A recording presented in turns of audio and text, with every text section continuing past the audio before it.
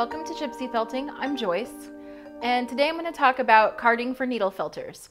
So if you're into fiber arts at all, you know about some of the bigger tools that some of the people use. Like this right here, this is a drum carder.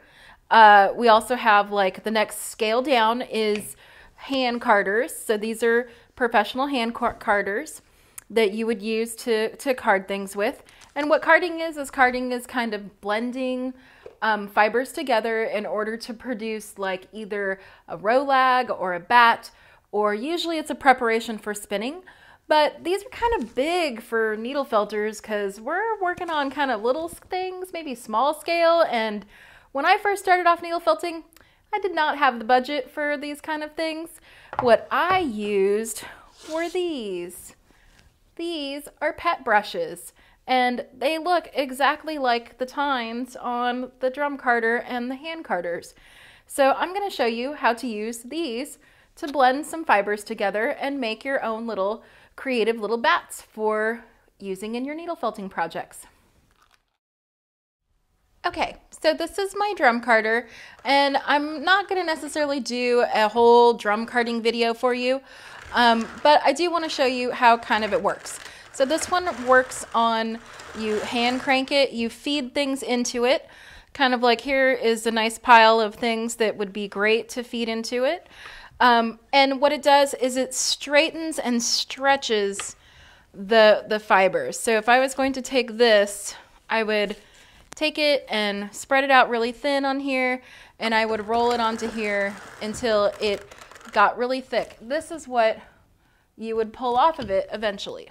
This is a bat that I made on my drum carder, and I put a lot of different little fibers into it, and it's actually they kind of stretch when you take them off. So this would have been one side of it, and this would have been the other.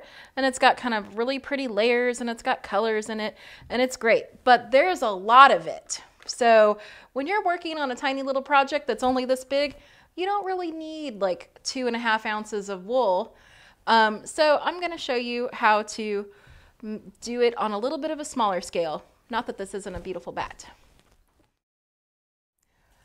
So I find that being a needle filter is a little bit like being a fiber magpie, which means that anything that's woolen or fiber related, I collect it, just like a magpie does shiny objects. And I take it and I put it into my needle felting nest, or my bag of possibilities.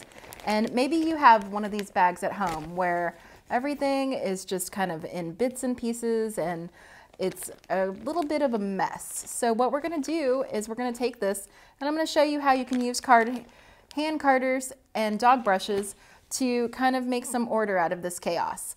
So if you do have hand carders, then you can certainly use your hand carders in order to card some things together. So what I do is I just take my little random bits, and I'm going to kind of push those out and so you can see it. And just as if I was carding, I put these little areas on here. So you don't have to fill up the whole brush, but you can certainly get a good start on this. You can take other little kind of pieces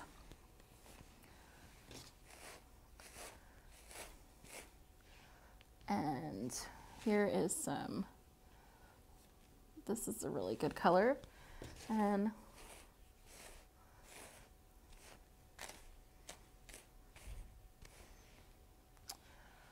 even some curly locks and stuff.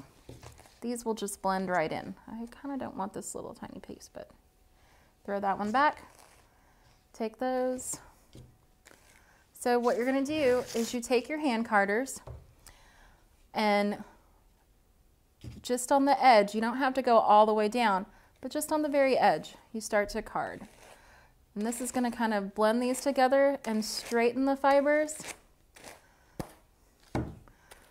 You're also transferring from one paddle to the other paddle.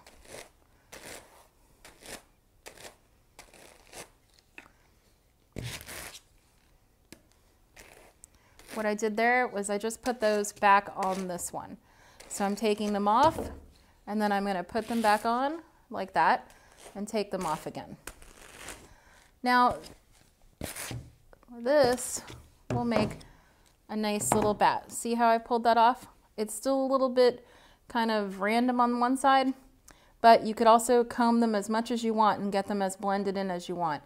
And then you just roll that up. This one's kind of tiny, but this would make a great little something for a project, okay? Now, if you don't have these great big hand carders, and when I started needle felting, I didn't have them, you can also use these brushes. Now, these are like for dogs or kitties, and of course I bought them new and they haven't been used on a pet, of course. And they have long tines, and it's the same principle. You just grab your little random bits of fiber.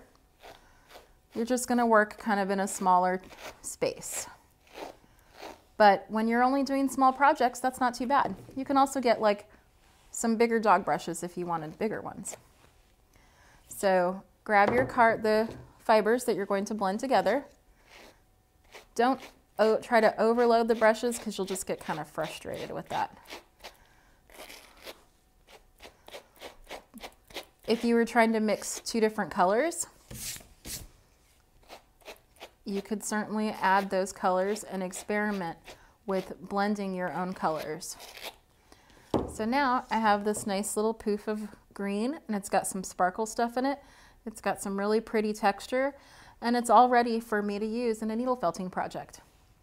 Here's another example of some stuff that I have carded up, and it just makes it lovely, fluffy, airy, and light.